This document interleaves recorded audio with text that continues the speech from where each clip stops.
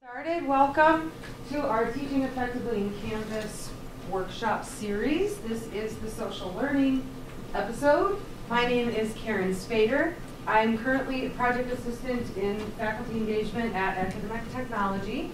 I'm also a doctoral student entering into my, I guess this will be my third year in curriculum instruction. My emphasis area is digital media, and I'm studying online learning. So my name is Karin once again, just to reiterate that. And I'll be leading you through today the social learning workshop. We'll be talking about a variety of things, but before we get to that, I want to get to know each other a little bit.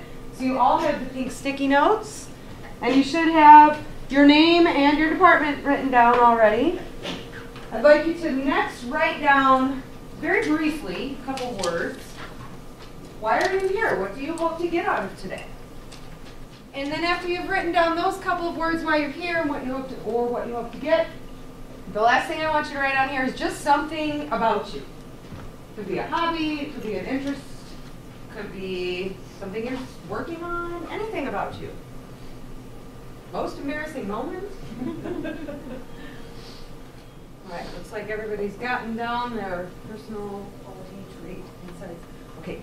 Adrian, is it? Yes. May I borrow you as a volunteer? Sure. May I borrow you as a volunteer? All right, stand up, please. Yes. So our next step is, grab your card. Okay.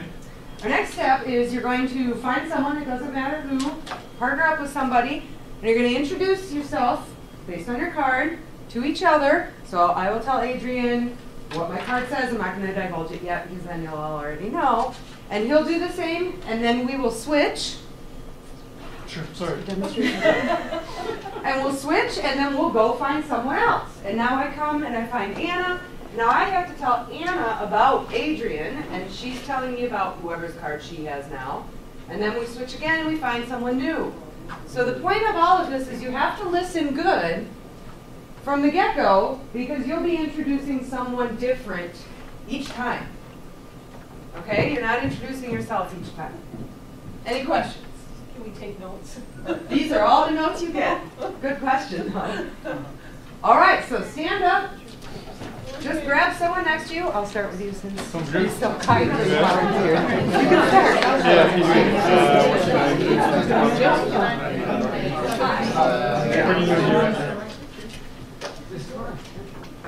All right.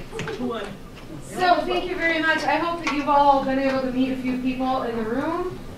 Break the ice a little bit, warm up, move around, smile with each other is always a good way to connect us.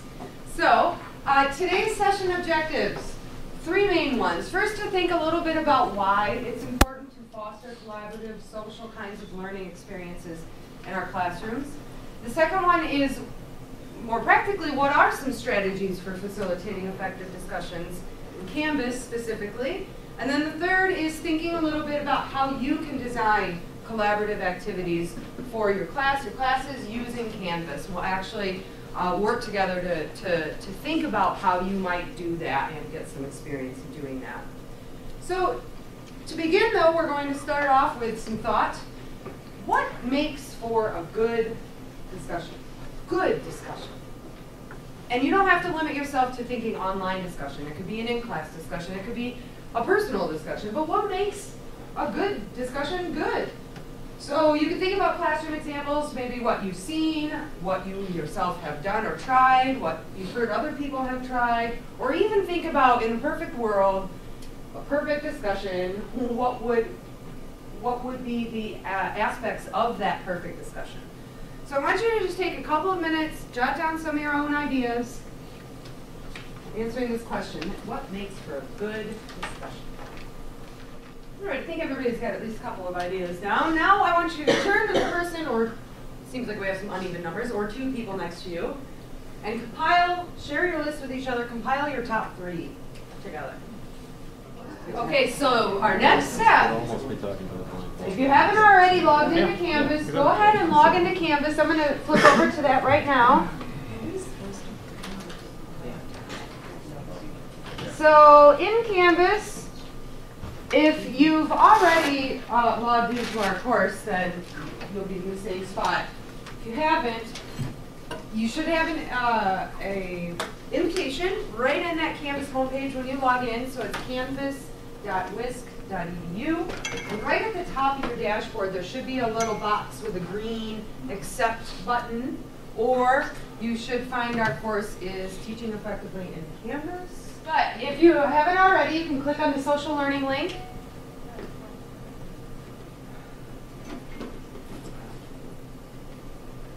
And you'll notice this page might look a little different from what you're used to, but right at the top there's two tabs. If you go to the Apply tab and click on Collaborative Slide, it'll take you here.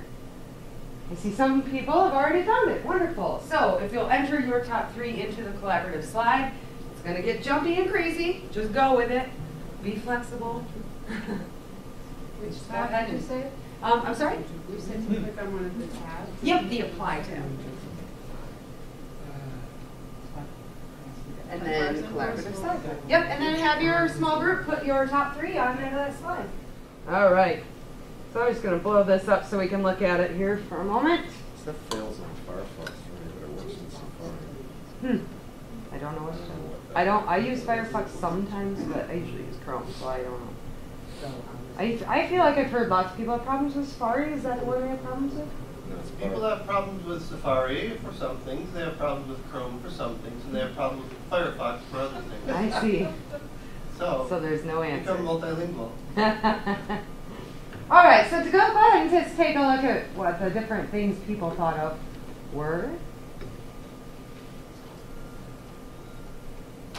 Will we have access to this? Yes, I will be sharing it at the end of the session. And actually, from the 2 other sessions that we've had, I'm going to compile them all together and make them a little nicer looking. So you'll have everybody. Open to allowing. So I'm seeing lots of really great things on here, all things that are alluding to stuff that we'll be talking about in a little bit. Everything from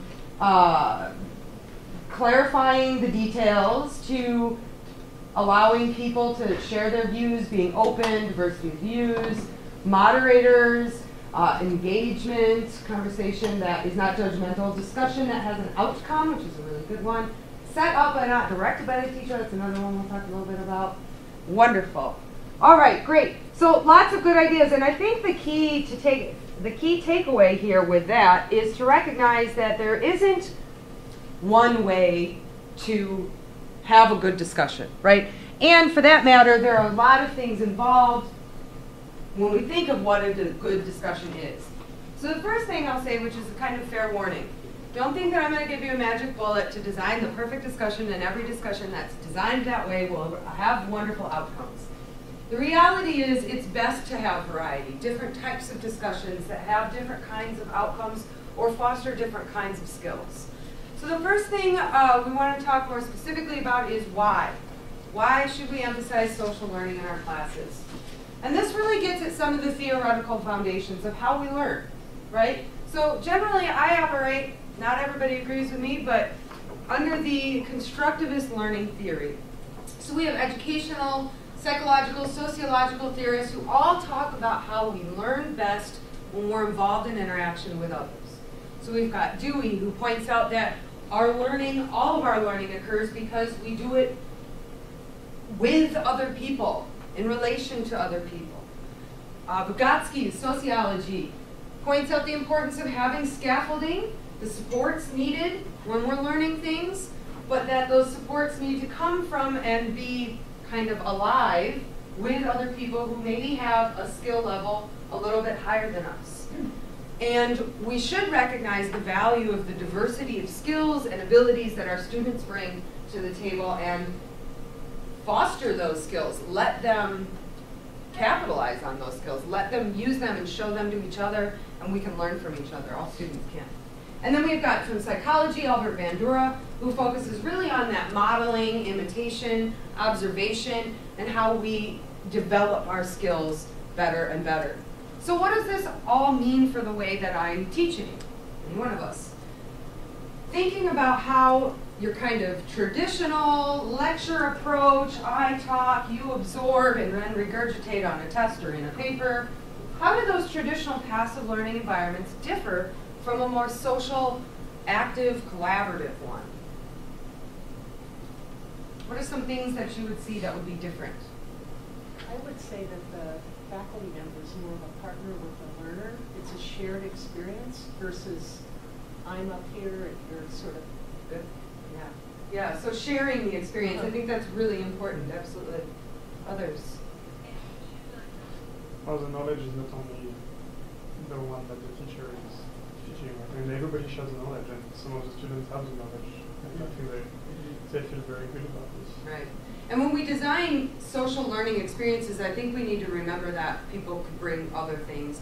And as an instructor, it's important that we provide our expertise in some supports or some scaffolds, as Vygotsky would call them, but that we let students take a driver's seat to some extent, which somebody mentioned on one of the aspects of a good discussion as well. Other ideas?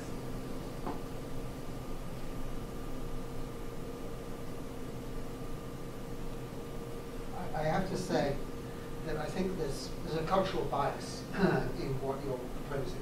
I teach almost half a year in China, and there is none of this collaborative learning. And I try and encourage it because I believe this is my educational culture too. And the students get it eventually, and that they try to collaborate and they work okay together. But they much prefer to sit and listen to me. Lecturing. That's their preferred way of learning, and they learn very effectively. And I see Chinese students in my classes here, they don't participate much in art discussions, whereas the chatty American students do. Nevertheless, I think my Chinese students are learning just as well as my American students. So I think there's a question of whether this is part of your ideology of learning or not. Yeah. And if you're not part of it, you don't have that as part of your ideology of learning, then you learn in a different way, not necessarily collaboratively. And I definitely agree with you on the cultural bias aspect of how we learn and what our kind of expectations for learning is supposed to be like, right? I would also add, as you mentioned, American educational ideology kind of approach and this social collaborative approach to learning. For students that come here from other cultures can benefit perhaps from that exposure and from that development. And I would say as a student in courses with Chinese students, in particular, given the example, how much I'm able to learn when I have conversations with them because they bring a different perspective, and how valuable those learning experiences have been for me, and how much they could be for other American or other cultural students. But yeah, and I think then it's further important then to make sure that we provide for our students guidelines. This is how you go about doing this. These are what my expectations are for engaging in this collaborative experience, and these are the kinds of behaviors that I would expect you to do to be meeting my expectations. So yeah, I think that we can't just assume everybody's going to know how to do it. And that takes us to the kind of next section here on the engagement framework. So the engagement framework was created by, I believe the title was the Director of Student Engagement, oddly enough, right? But it was at the university of, a regional university in Australia. And it was designed originally with a teacher education online program in mind, but recognizing and they're general enough elements that they can be applied to any discipline, any year level, at a program macro level, or a course or even unit micro level. So Pitaway, by the way, is the name of the person who came up with this framework. Recognize, first of all, that we teach and we learn in a context, right? In an environment. There's all sorts of things going around us. And that might be our culture, it might be the issues, personal things that we're dealing with, right? You know, many of our students work, many have families, right, of their own. Most belong to families as well. So we all teach and learn in a context and in a broader environment. But she recognized that she was looking through the engagement literature and thinking about how do students engage. She recognized there were these kind of 5 what she calls non-hierarchical but interrelated aspects of engagement. So to first start about understanding how do students engage, and once we can figure out what are the different ways that students engage, we can start to think more purposefully about how we design, again, either programs or courses or even units or exercises. So I want to first ask, where am I on time? Am I doing all right here? How would you define student engagement? What is it? What does that mean? What does it mean to be engaged? Participating? Being present? Having a degree of enthusiasm. Okay, having a degree of enthusiasm, I like that. I would say curiosity as well. Okay, curiosity? Connection Connection? with myself, my life, my experiences. Okay, good. Dreams. So there's a variety of different ways. Of course, part of it is doing, right? Just the very act of being there and doing. But none of us, I'm sure, would end at saying, I've got a discussion board, and as long as you post to it, you've been engaged, right? It's, of course, not that simple. It does require connection with the material and some semblance of enthusiasm, right? I mean, I don't think any of us expect every student to be terribly enthusiastic about every learning activity we design, but we can hope for it, right? So she points out that, as I mentioned, these 5 different elements, and although she calls them non-hierarchical, she does recognize that some are necessary for others to be cultivated. So she starts with the one in the center, the personal engagement. And personal engagement is really about the intentions that students bring with them to the university, to school, and the mindset that they have in their learning. So are students, in a sense, excited? Are they there for a reason? What is their goal? I wanted to read this one little piece for you from that section that I thought was really powerful to think about. She says, when education is seen as a commodity, a necessary means of gaining employment, then learning can be overlooked if at the forefront of students' thinking is the ultimate goal. So if all of our students think about is, I need to get a job, they're not going to be personally engaged with their learning. So we should think about what intentions do our students have, not that linking learning with their future careers is a bad thing, that's not that. But to really engage students at the personal level, we need to get them excited about their own learning and recognize their own responsibility and purposeful action around their learning. The second one is academic, and so she sees this personal engagement kind of at the core in a sense, because really personal engagement is necessary for the others, because if a student doesn't care about why they're in a classroom, they're not going to engage in other ways. So that's a really kind of core aspect of it. The second one then, we have academic, and so academic engagement is really about the skills and the abilities academically that students bring to the table, to the classroom. So we need to foster academic engagement as well, encouraging students to take control of their learning, have some agency in what they're doing, and to develop academic skills like reading and writing and problem solving. So we can think about that as well when we design units or learning activities of particularly social, because when students are interacting with each other, not only are they practicing their own academic skills, whether it's verbally in class discussion or text-based, perhaps in an online discussion. Oh, okay, I'm like, how did my music just start again? But they're also being exposed to the skills that other students bring. Maybe the way that they form an argument, or the way that they cite material, or the way that they went about finding a relevant article, right? All of those little things, those are academic skills that students can learn from each other simply by being involved socially in their learning. Intellectual engagement is really about true excitement for learning. She says that the best teachers are those who are passionate and excited about what they're doing in the classroom. And she argues that academic engagement is essential for intellectual engagement, because when students are engaged with their academic skills, particularly if they have some agency and control over what they're learning and how they're evaluating their learning, they're going to have more excitement, more intellectual engagement for what they're doing as well.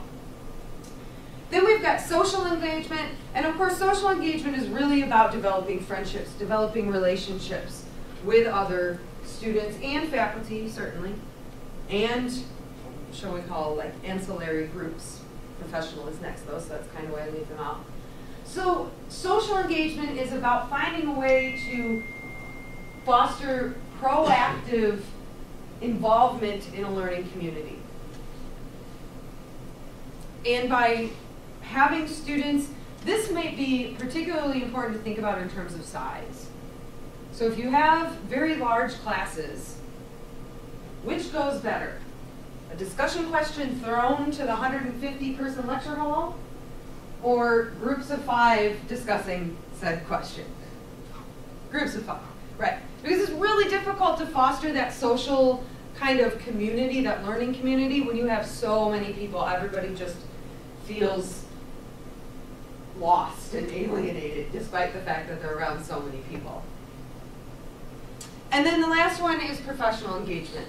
And of course, professional engagement really does point to the need to be connected to professionals in the field that the students are going to be entering into.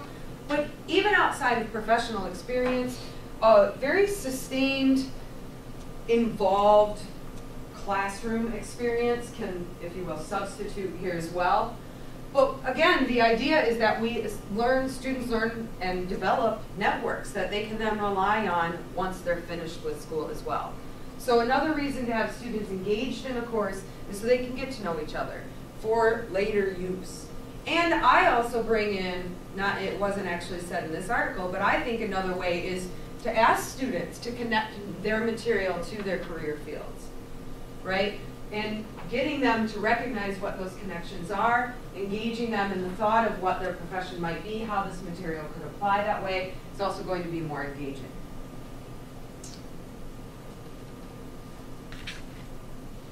Questions about the engagement framework?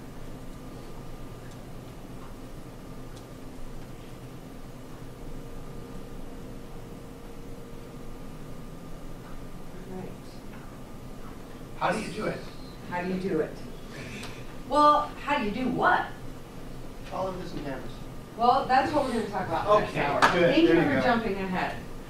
So I have a question on the bottom of that handout. How might you design activities for these aspects of engagement? Can you think of something that maybe you currently do or were thinking about doing? Now that you've heard about this, might alter a little. Whether or not you include all 5 is a difficult task, so even one thing you might do differently.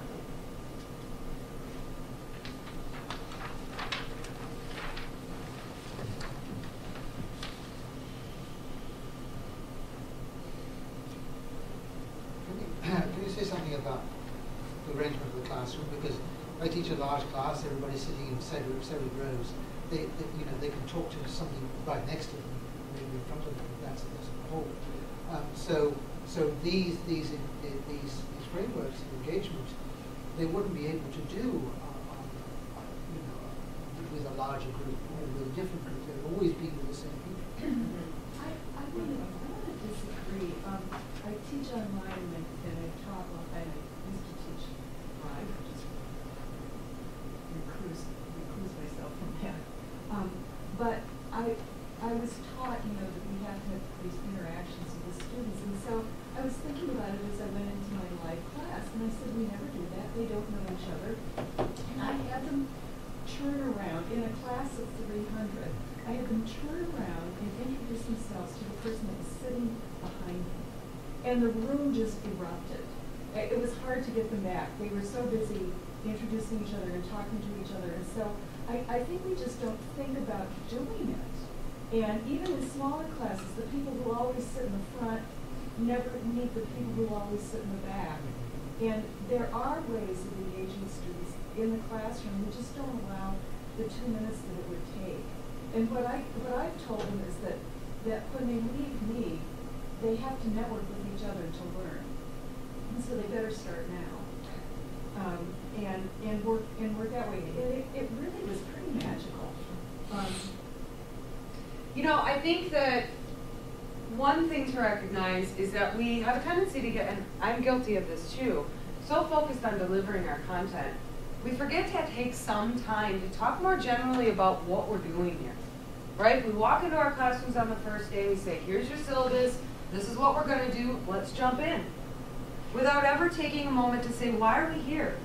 What's the benefit of being here aside from the content itself, and networking, sharing diverse perspectives, growing and learning from those sharing opportunities, and taking time to give, and think of, prior to this, think about it on our own.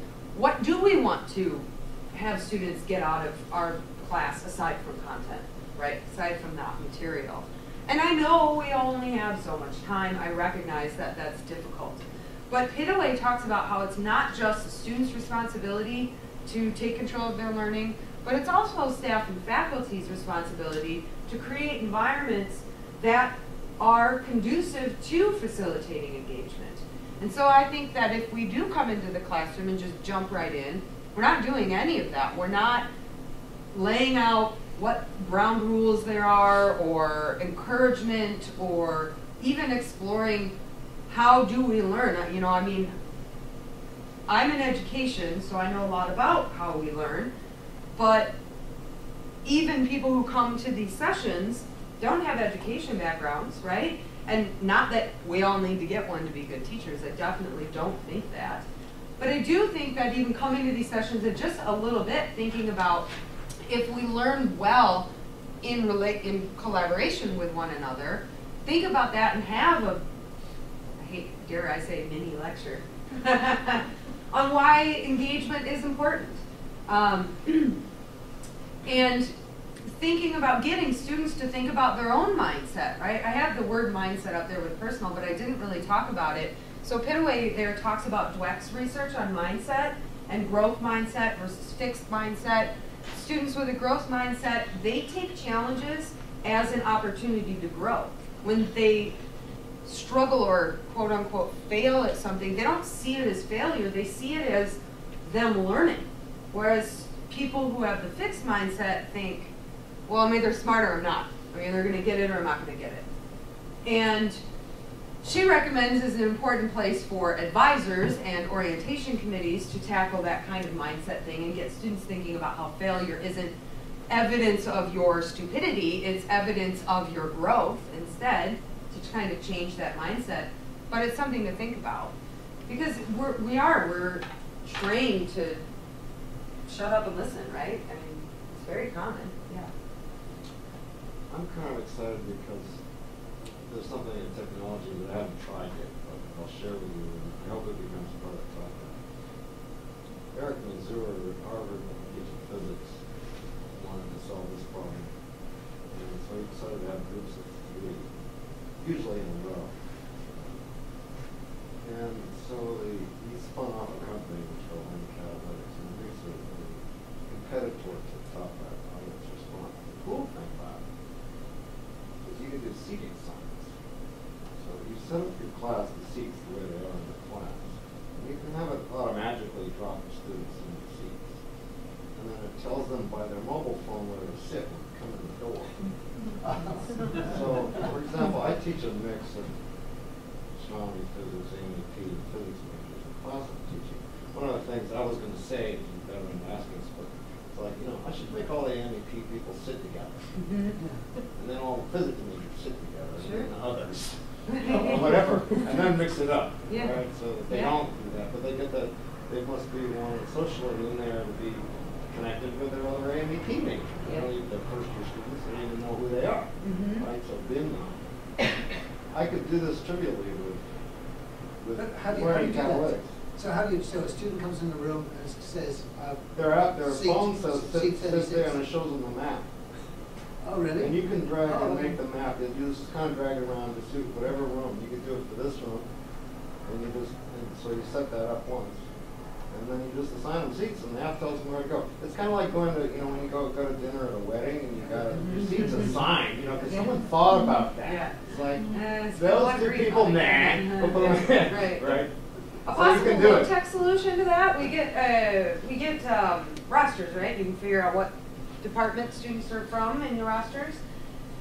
String and a folded paper sign might do the trick there some too. If you find you have large groups of liked schools or majors, depending on your size, how much you break it down. You see everybody sat in, the person is missing, and that's only a twosome. You just go drag, and they're automatically assigned in full to the app who to talk to. What's the app called? It's called Learning Catalyst. It's a Pearson bought it. Yeah, great. Okay, well, we are at our first 10-minute break, so at 6 after we'll get started back again. We'll look at some examples in Canvas and another model for designing and assessing discussions. So I know my view looks a little different than yours because you're enrolled as students in our Canvas course, but I'll point out a couple of things just so you're aware of it as faculty.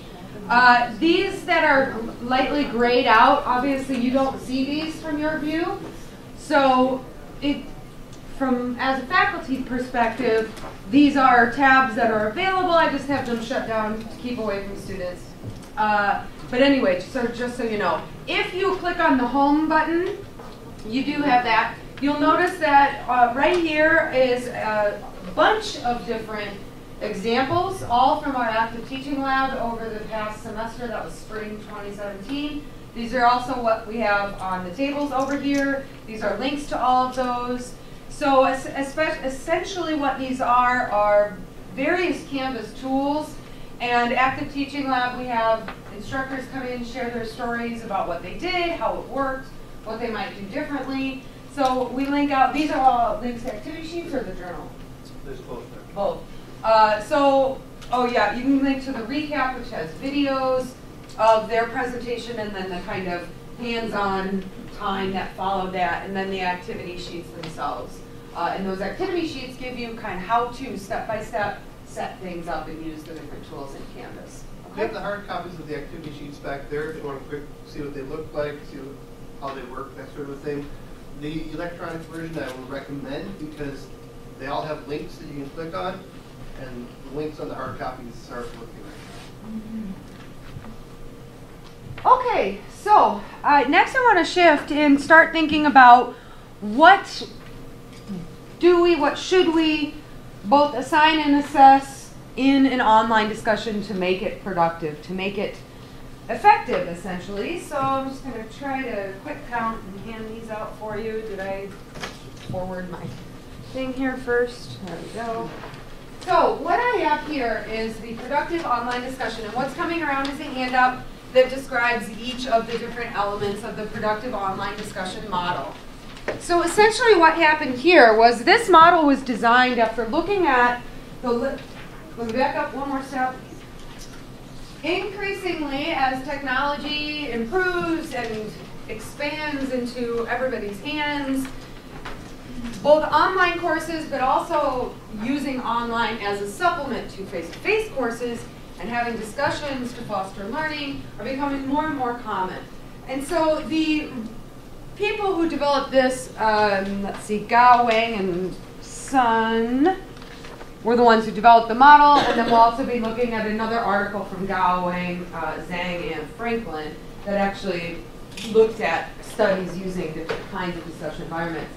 But anyway, they developed this model after looking at the literature on online discussions. What do people do? What do people assess? What do they assign? How do they try to achieve learning in online discussions?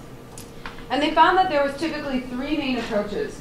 The first one is the discuss to comprehend aspect. So with the discuss to comprehend, really what they were finding was that some discussions emphasize cognitive processes, right? Interpreting information, elaborating on information. So essentially from the cognitive school of thought, people learn by working those cognitive processes, right? So you can see on the handout there, which is got one of those in my head. Discussing to comprehend is having students actively engage in those cognitive processes. Interpretation, elaboration, John mentioned connection earlier. So taking new material and connecting it to personal experiences or other knowledge that we have. So that's one aspect of discussions that help students learn, that or at least show evidence of learning. The next one is discuss to critique. So this comes from kind of the research of the approaches to discussion that really focused on argumentation, ultimately. That the thought here is that we learn when presented with conflict. So it creates this disequilibration. Is that a word? Does that work? We all know what I mean by that? Disequilibrium? Anyway, so we have knowledge. We're presented with new knowledge that causes some kind of conflict, right? It doesn't fit the way we had everything made out in our minds. And that conflict then requires us to make adjustments, adapt, and what's the word I want to use here when you bring it in, fold it into your knowledge, right? And kind of evolve into a new understanding. So discussions for critique, carefully examine other people's views. We encourage students to be sensitive to different perspectives, but also encourage analysis, right? We want analytical kinds of conversations going on, questioning, debating, things like that. And then the third area was about the social construction of knowledge. So students engaging with each other to grapple with new concepts, right? Questioning, adding to, refining, adjusting, right? They work together to collaboratively construct that new knowledge. So the nice thing about online discussions is that they not only track the process of discussion, right? You can go into a discussion and look back, see who said what and how the thing went along over time. But it can also provide evidence of learning. So the last element for the productive online discussion model is encouraging students to discuss, to share their improved understanding as a result of these other forms of discussion, right? Or we might call them engagement, but that might be confusing to bring that word back in now after our previous topic. So we should also have students demonstrate in the discussions what they've learned. Some kind of approach to synthesis, right? Explicitly express their improved understanding. We often forget about that part. We say discuss X, Y, or Z, and that's the end of it. We don't have the follow-up to say you discussed X, Y, and Z, now what? Where are we now? What have you learned? So their intent with this model, they looked at the literature, they saw these three kinds of camps, the cognitive processes, the argumentation form of learning, and the social construction of knowledge.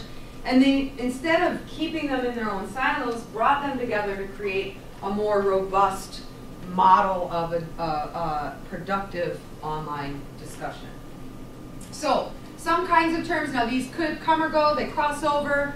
Comprehend, so we're asking students to provide interpretations, to elaborate on the information they're learning, to connect with material, to relate it to other, or connect with experiences and relate to other material. For social construction of knowledge, we encourage students to question other perspectives, respectfully, of course, to provide support and even elaborate further on what other people have to say, right? To collaborate in some common goal, problem solving perhaps, and just generally to encourage one another's thought processes. For discuss to critique, we have things like, okay, compare and contrast different camps. Negotiate to a common ground. We had negotiation going on as you guys were coming up with your top 3 list to put in a brainstorming activity. To challenge ideas again, respectfully, and to debate complex topics. And then for improved understanding, have students argue a new point that they maybe hadn't thought of, or that they now are able to support given what they've learned. To maybe revise an initial perspective or interpretation. To synthesize an entire discussion. Or to expand further, given what we know now, how might it apply to a related concept? So that's a lot to think about, right? Particularly for every single potential discussion that you arrange. And certainly there's no need to, well, I don't know if I want to say no need to, but we don't have to do that for every single discussion. As I mentioned earlier, variety is a strength. So let's look at further research that Gao led on, they did basically a meta-analysis. If you flip that handout over, you'll see a table, another table, that contains the different studies that were included in this analysis. Gives you the brief author information, tells you what the environment name was, if it was proprietary, and the features that it had, and the goals that it was able to foster for learning. So they gathered all of these studies together, and they kind of coded the different aspects of what they were about, and decided, or came to the conclusion of what I say is 3, but they have 4 here because the last one is combinations of the other 3. So 3 main types of discussion environments. And what I want to do next is just kind of brief overview of what those environments were, but also look at how we can kind of put them into Canvas. So the first group of discussion environments is what they call the constrained environment. And typically what these were threaded discussions, something we're probably semi-familiar with and we'll take a look at in a moment. But those threaded discussions had clear direction. So to go back to the beginning of our session, clear scaffolds, right? You need to do this, and it kind of guides students along what they need to do and develop and learn. So what they called, most of these studies called them post tags or post classifiers or something like that. And it depends on what your goal of your discussion is, but they might be descriptive kind of tags like this post is about evidence, this post is a question, this post is an elaboration, right? So it would clearly identify what the post content was going to be about, or how it operated is maybe a better word. They might be argumentative, so they would be about that kind of critique and the development of, you know, the kind of triggering event, which is a question, you present some information, you engage in debate, challenge, questioning, revise, reach a solution, right? Might be elements of the scientific method. This is going to depend on your own class content, right? So some examples of some post tag names. Another option is to allow students to create post tags. Generally, though, what they found from these studies that looked at constrained environments was that they were very good at helping students to discuss for social construction of knowledge and to discuss for critique, but that comprehension and improved understanding or sharing of improved understanding was not necessarily addressed. So I'd like to jump us back into Canvas and give you an experience as a student with a threaded discussion. And again, in our social learning area, if you are at the Apply tab, there's a link right there to the social learning discussion board. So I'd like you to jump into that and just go ahead and post something. You can post or you can reply. You'll notice there's a couple of different ways. This is at the top is what your prompt would be, any instructions. Students would all see this. Prior to anyone posting, I just haven't been deleting from the previous sessions, nothing would be here and you'd only click here. Or if you want to reply specifically to Scott's post, he's no longer across the room, FYI, you could click right on his reply. I have a couple of additional things. There's lots of different options as you set these up, some different options. You can enable the like ability on the discussions. You can leave it off. Are you going to show us how to do that? Set it up? Well, you didn't create a discussion. I am, but not yet. So yes, right now I just want you to get the experience as a student replying to a threaded discussion. But you can think about how this threaded forum, in and of itself is quite constrained, right? It's here, it's very linear, right? I mean, you have to go through, scroll, scroll, scroll, scroll, and just see everybody's one after the other. So there's some very clear potential weaknesses there for seeing the interrelationship between posts. Yeah. And if you comment on a comment, yes, if you comment On Scott's? on Scott's Mhm. comment, it doesn't go underneath Scott. It goes to the very bottom of the thread. So if I were to, right now, if I were to hit If you were to reply say- to Scott, it would post right under Yulian's. Yes. Yes. Uh-huh. So yeah, and it's they're not clearly separated. Uh-uh. No, they're not. This is the only indication So of a separation if Scott's between made posts. a completely inappropriate remark in the discussion, and you want to call him on it, it doesn't show until the very bottom. Yeah, until you scroll through, unless I was the first one to do it, and then it would be right below his, but yes, and that definitely. And that hasn't gotten fixed yet, has it, in Canvas? I don't know, I mean, I would say no, but yeah, this is what they're working like now. So to think about the constrained environments we were just talking about, now you could embed links, you could embed, although it's not as easy in the full class discussion, you could embed images and things like that. We'll look at another better way to do that in a few minutes. But thinking about the constrained environment, somewhere in here, oh, right here. So this one, you can see, and it's, again, not easy to tell. Maybe I could highlight it in yellow and that would be easier. But in bold, I wrote the word challenge. And mimicking that kind of post-tag constrained approach to a discussion. At the very top of the discussion, there's a spot to search. And you could type in that search bar, post tags, right? If you have clearly assigned post tags, and say, so I'm going to search for all of the people who posted challenges, or all of the people who posted evidence, or all of the people who posted questions, right? So you can think about how that search ability of the threads might be useful. So there's no tagging facility, which is anything separate, right? That's right, yeah.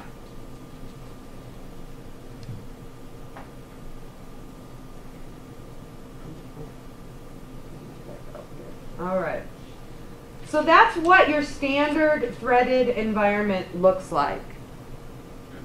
And by assigning these kinds of clear direction, the use of post tags, they really operate as a scaffold to help students know what to be doing in that discussion. And it can make them more productive as a result, right? Rather than saying just a general question, it's free for all, you say, okay, this is your topic, these are your post tags, and then they'll know how to approach that discussion better.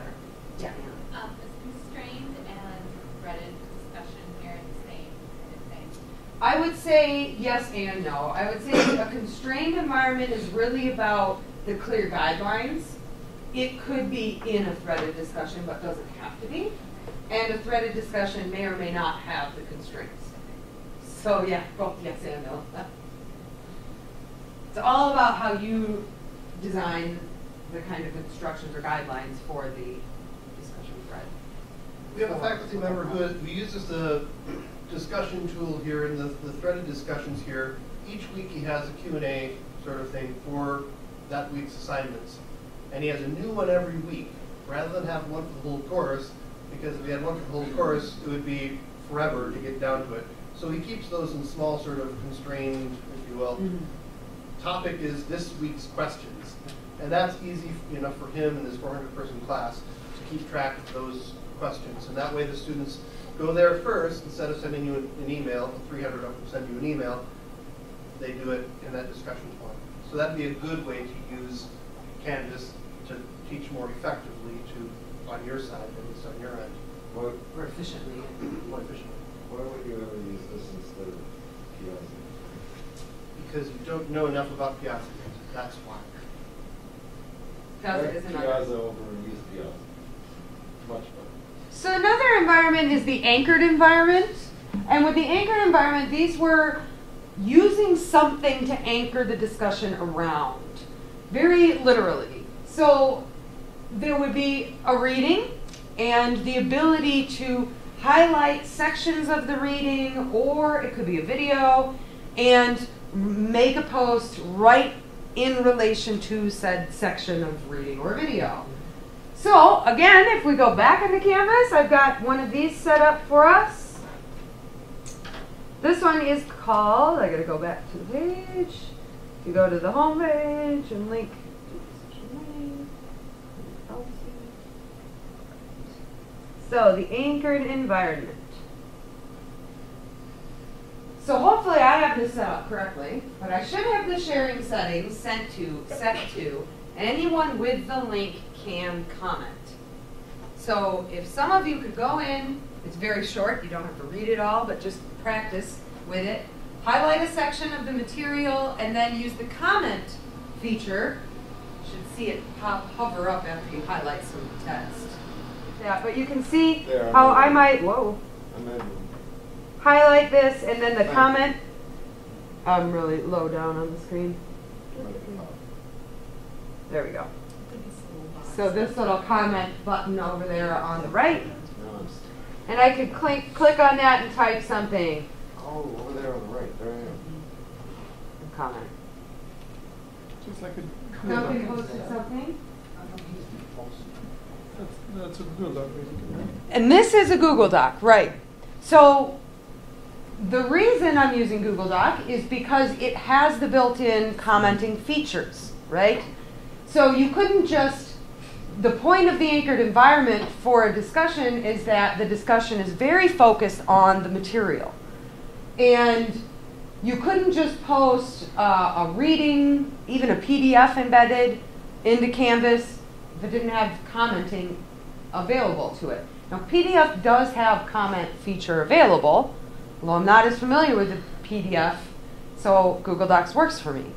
Now I have this Google Doc embedded in an iframe rather than embedded via the LTI tool, which we can have a nice long discussion about the problems with that or the benefits of it, but nonetheless, this should work and I haven't the slightest why it isn't for some of you. That is a totally new roadblock. Is the Google Docs embedded within Canvas? Yes, I have it embedded as an iframe, yeah. Does everyone know what an iframe is? No, I have no idea idea how I would explain do what that that. means. That we have got resources for you to know how to learn how to do that, no problem. So, but that's not the problem. The iframe isn't, what you get the link material. Yeah, no, that was an odd one. Faculty too, when it's usually the browser. Yeah. But that's Google's. Yeah, if you can do everything Google, you'll be okay. Yeah. So the benefit they found of these anchored environments were that they really helped to enhance comprehension and critique here, but not as much of that social construction as it was much more about highlight a section, this is what I don't understand, or this is what I want to elaborate on, or this is what I want to challenge. But it didn't foster as much back and forth between students as the constrained environments did. Sorry. Yeah. Use peer grading to support students through academic. Sure. How do you do that? So, and again, we've got handouts and resources on how to set up peer graded assignments. I know how to do that, but how do you do that with this? So I'm saying that is another, potentially an example of an anchored environment. If you think about what peer feedback really is, it's feedback on another student's work, Okay. right? So that any kind of discussion that would go on there between those two students would be anchored to the assignment. So I think that's another way to think about anchored environments for discussion.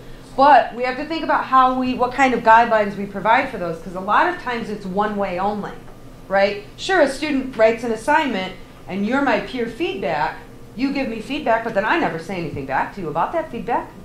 You know what I mean? So make sure that you take that extra step to say, okay, Duncan's going to give me feedback on my assignment, but now I have to go back and ask Duncan further questions about his feedback. And then incorporate it into a revision. And there we have, again, all of those aspects of that productive model. The revision being the shared and improved understanding. So then the third one was a visualized environment. And this is perhaps one of the most difficult ones to move into Canvas. But what they had, various studies used different kinds of environments that allowed for basically the manipulation of the relationship of posts, right? We talked about how the threaded discussion is so linear, with a visualized environment, the biggest benefit is that you're able to see the interrelationships of different posts. And that linear threaded discussion is not good for that. So there's a couple ways we might be able to mimic this. One is to maybe, instead of what we saw earlier, I had the Google slide embedded for the brainstorming activity. Instead of a doc, you could do a slide. Slides are easier to bring in shapes or something like that to create, box here, box there, arrow to connect. Gets kind of difficult and requires some technical skills from our students to be able to do that kind of thing. Another thing is to use the kind of free online mind mapping software to foster a more visualized discussion environment. How you go about assigning that and having that submitted, this is lots of extra steps that we have to think through. But I did provide a few different links to some mind mapping programs. And now I tried to fix this. We'll see if it worked or not. I also embedded one of the mind maps into a page. So I don't know if it's going to work. Last time apparently it stopped working, and it seems like today I'm having problems with things working. So I don't know. So the first couple of times I did this, it worked fine. I didn't have to keep logging in, and now apparently we're having all sorts of problems with it. But this is the WISE mapping link, by the way. I like WISE mapping because it gives you lots of different functionality in terms of colors and connections and all sorts of stuff. This is just a default format for you.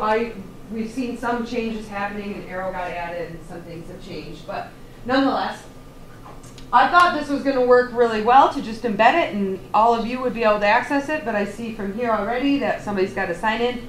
Now, this is a free platform. It does have a sign-in barrier, I guess you'd call it.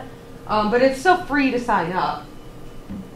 But this is a potential way of doing a more visualized environment. You could set it up so all that you had was the kind of main topic, and then students had to create branches. You could set up branches and have students fill them in or move them around.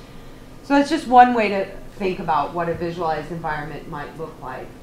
Yes? When it was working, it would have accepted a single sign-on. I would have gone there and did the same thing been true for students.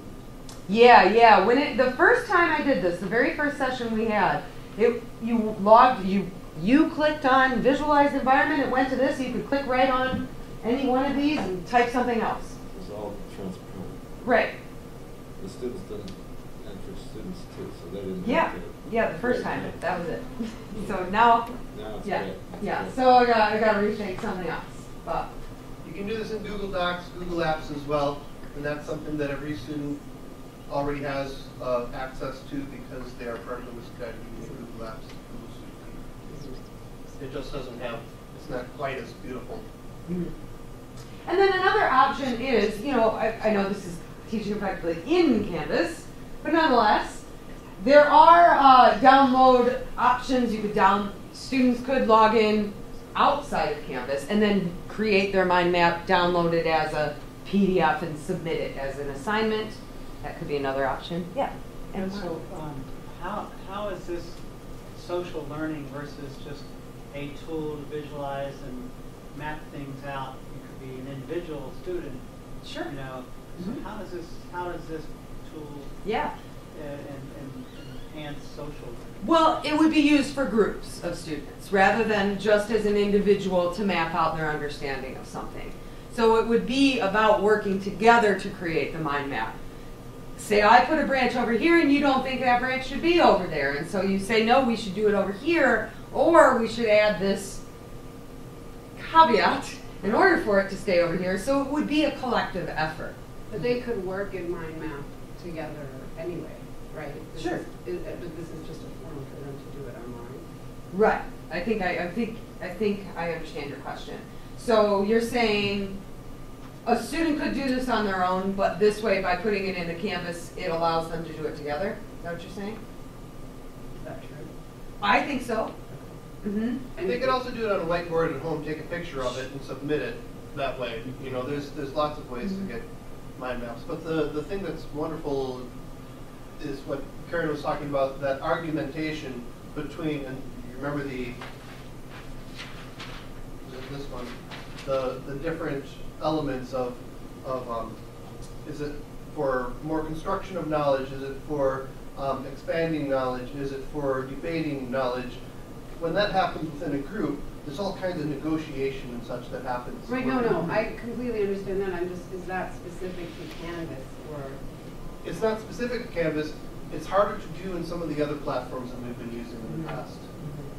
Yeah, and what I'm kind of doing here is to come up with some ideas, to share with you some ideas of what Canvas is potentially capable of, to kind of fit into this. Because if we think about that four-pronged productive online discussion model, what happens here, right? If we start with a topic and students create branches, what they're doing is interpreting, elaborating.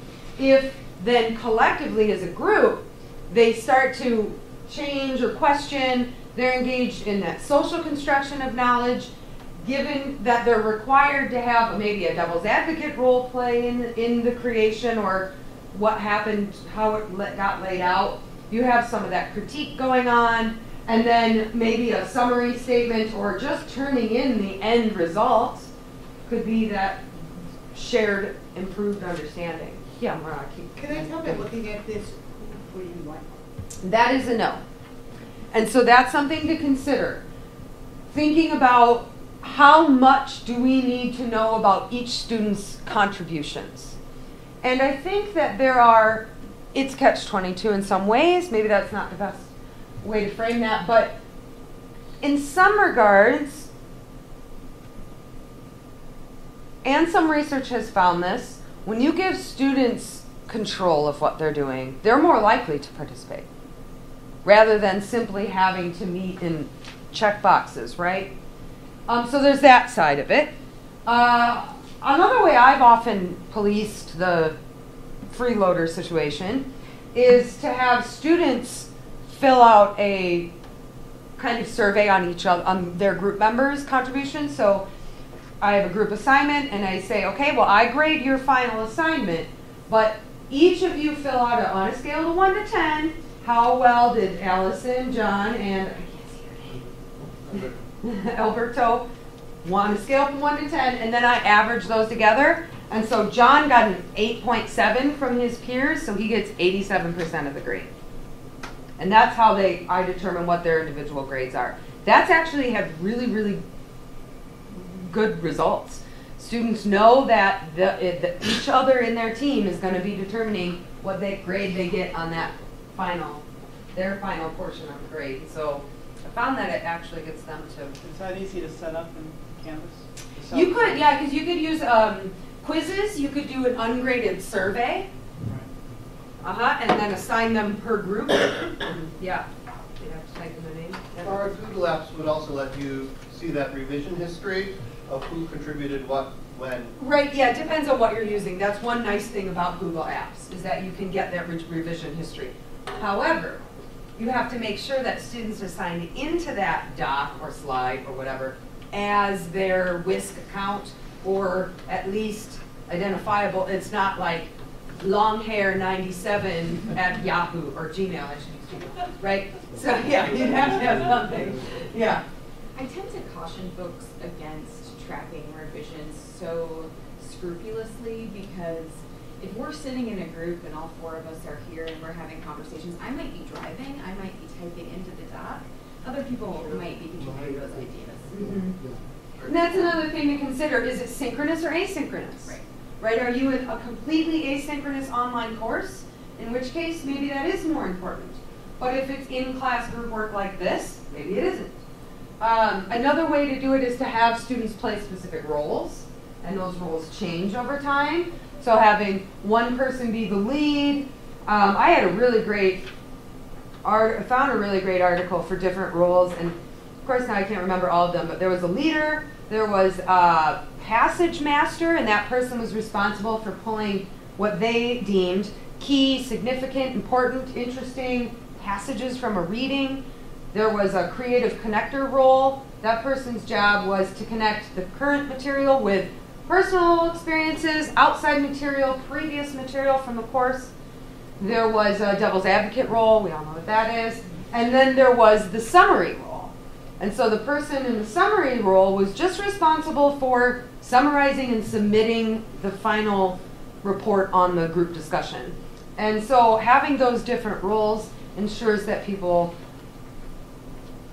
engage because they have different things they're responsible for. And actually, I think I even had, oh yeah, that was the one. I also used, this was a regular in-class group activities we did. So I gave each student a freeloader certificate. And they had one reading that they could turn their freeloader certificate in without any penalty. That actually, not everybody used them, believe it or not. Especially if you give points for them if they turn it in. Yeah, I did that. I gave them extra credit if they did. It seems that there's always freeloaders. Oh yeah. And there's no way. And there's nothing we can do about that. No. And so yeah. what I have done is, I'm so tired of the complaints and the people who are being freeloaded upon. And so for the final project, I put all the freeloaders in one group. Yes. And so somebody has to step up and lead. And a lot of times it's because those other people always took over leading, so they never had a chance. But like this semester, they all failed miserably. Right. Because they didn't do anything before. So the freeloader group did not pass. Yeah. So yeah, go ahead. For synchronous online discussions of the active teaching lab, Morgan Gernsbacher talked. She pointed to research that says that groups operate more effectively when they choose themselves. So she starts off, you can't let them choose themselves because they don't know each other right away. So she assigns them, but then she gives them a chance to switch up. And she finds that all of the go-getters will go find each other, and all of the freeloaders will go find each other. And they seem to be happier that way. She didn't talk about them failing, but you know, they do it at their own time. Yeah, and that evaluating each other is helpful. Yeah. So the visualized environments brought in another element because it just adds to the ability to construct knowledge and critique while developing that comprehension. And again, that last part of demonstrating a shared understanding, or share to improve understanding, word salad to jump over, might be another step in terms of now summarize what that experience was. But they did point out as you have more very, very complex topics, visualized environments might not be very good because they can get incredibly messy and that just draws away from understanding. So again, thinking about what the task is and which kind of environment might work best for that. So then, as I mentioned, the last ones were combined environments, both of these being very proprietary software. Camille, is this one C-style? No, I think that one is C-style, but anyway. So the Camille software was a constrained and anchored environment. So it was anchored to material. Some of them, I feel like there was more than one for this one. No, this was the good style, right. So students could add notes or comments, as I call them, to particular material. Those comments, they could add links to either course material, other students' posts, or outside material. And their posts themselves also contain a specific post tag. So it was combining that constrained with that anchor. And this particular study found there was much better focus on the topic, which is very common with the anchored environment because all the discussion surrounds that material. There was much broader participation and the conversation was sustained for longer. And the knowledge forum was quite similar to that, but it included a visualized element where they would take the post tags that students created and be able to graphically represent them. And when I think about this, I think of, are you familiar with hashtags in the Twitter/Facebook worlds? Okay, so basically what a post hashtag does is a post tag, right? It says, this post is reminiscent of whatever topic. And you could search for a particular hashtag, and all of the posts that use that hashtag would come up, right? It's kind of the way that I think about that. With the Knowledge Forum software, students could upload their own artifacts and anchor conversations to that. There's a lot going on with this, and these kinds of things are not something that we can just naturally create in Canvas. They're pretty complex software platforms that allow for moving a post here or putting it, I want to fit my post right in between your guys' posts because I think it relates to yours and yours, but it's not separate, but it's not just yours, right? So you can move things around where you want them to be. But this study saw significantly more reflection in comparison to just a traditional threaded discussion, and much more awareness of learning, that center bubble in that model. So these were demonstrated all 4 of those aspects of the model.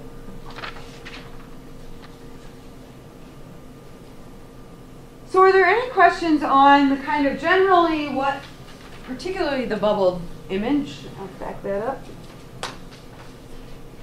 That. What we mean by these different elements of focus, I guess.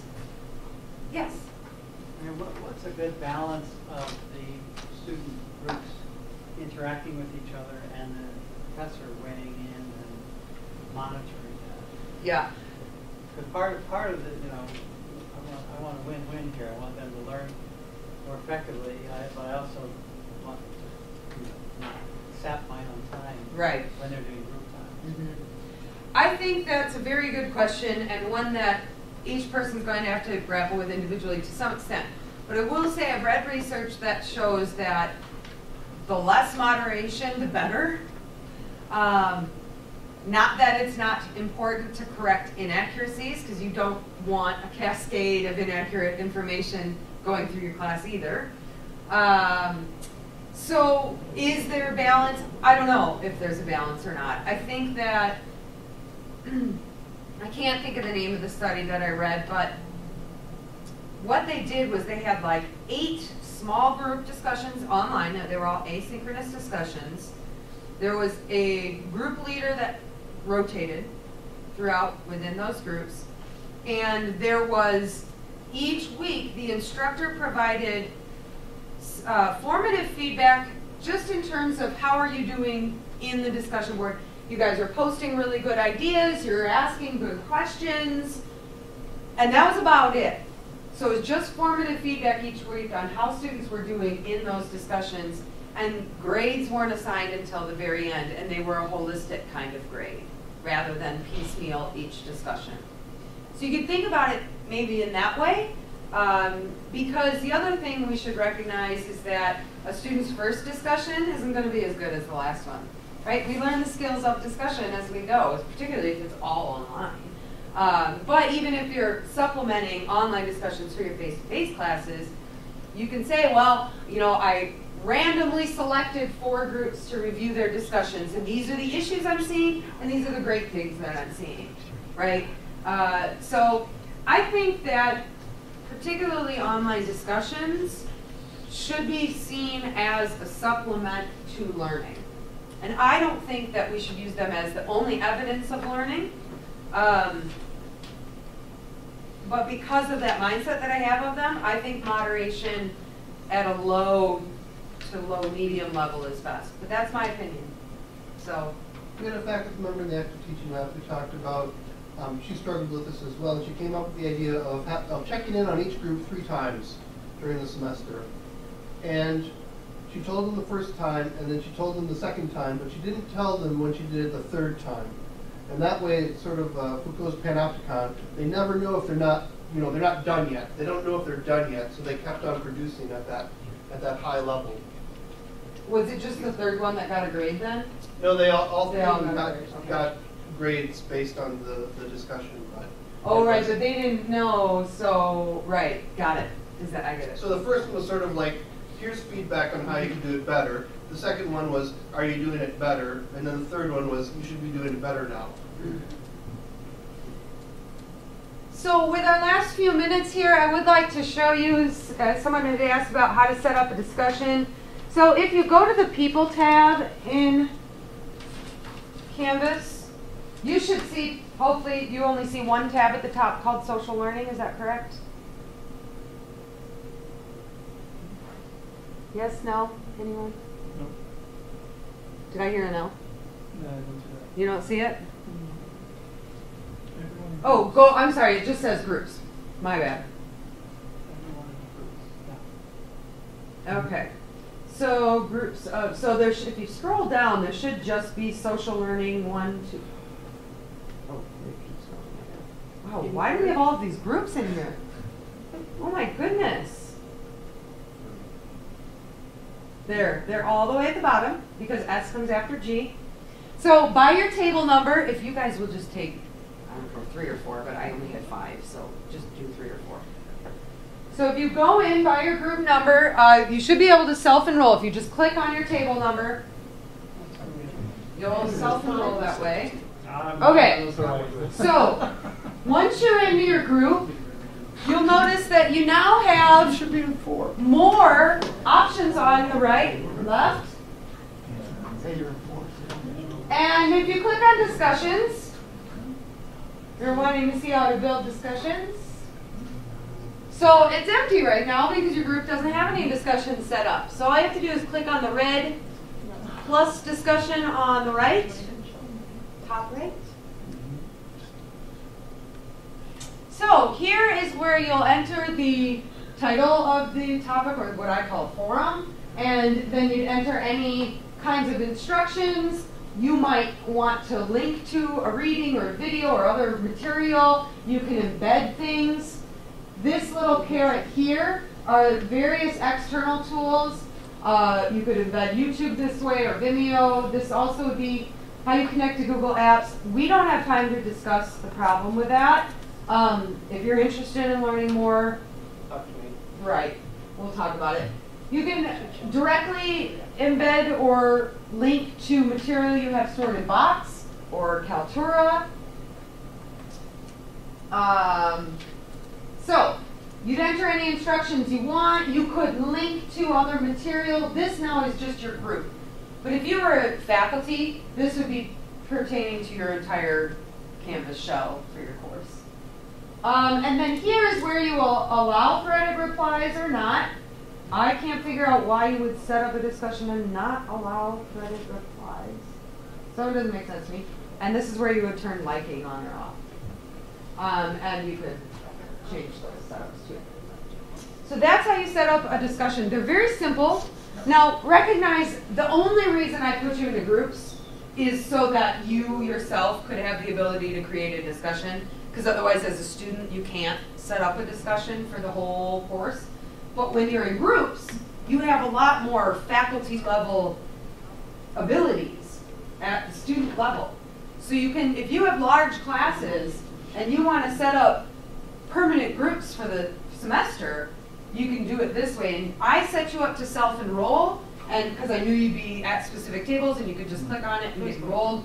But I could enroll students into specific groups randomly or not, manually. So it's up to you. Who had their hand up? I'm sorry. I felt like there was a hand up. Okay. Well, so Yes. I made a discussion, but it's my discussion shows up for me, but the others are not showing up for me. Have they refreshed? Click on discussion. Yeah, that's my first recommendation. So we should have a discussion? Yep. We should have a time for discussion. Yeah. If you refresh or just go back to discussions. Yeah. So yeah, and again, you're only going to be able to see the ones that people at your table set up on the screen right now. I just have table 5s up to demonstrate so you guys I can don't, see. I But don't see my link. I posted something, I don't see it. so you're looking at her computer next to you. Oh, page checkout. Yeah, that's it. Yep. So we are at the end of my official presentation. However, I will add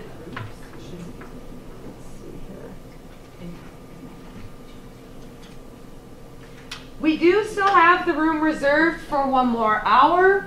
If you want some more one-on-one support in setting things up, if you want to have a conversation about the problem with the Google LTI and the Google Apps and the Whisk account versus your personal Gmail account, you can have that discussion.